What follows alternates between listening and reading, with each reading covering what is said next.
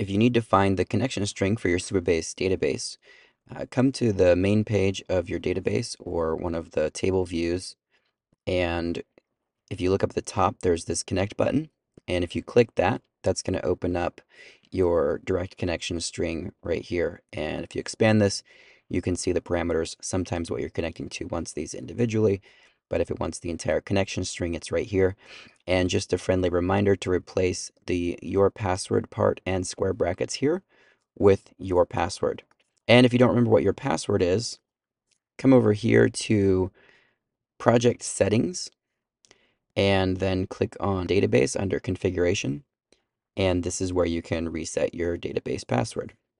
Now, you're not going to be able to view your password ever. So if you do need to do this, you'll have to reset it. That means anywhere else that you're connecting to this database from, you'll have to go there and reset the password there as well. If you have a table and you run into an error where you're needing a primary key, you can see here in this column, it's showing that this table has a column with a primary key, and that is the name column.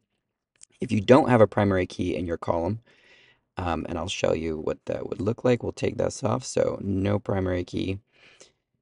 If you don't have a primary key and you need to add one, first thing is you want to find you want to pick the column that is uniquely used to define it. So name or ID or things like that are commonly the primary keys.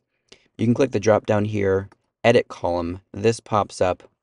Select is primary key. And if you want to require each of those rows to be unique, you can also click the is unique toggle here. Hit save. And now we have the green key there. So now we have a primary key in this column and a unique constraint on that column.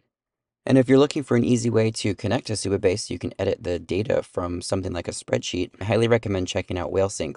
Whalesync is a tool that makes it easy to directly connect Supabase database tables to Airtable or to Notion or to Google Sheets. And then any changes that happen in the Supabase tables will be reflected in Airtable or Notion, and any updates that you or your team or AI tool make in Airtable or Notion will be reflected back in Supabase.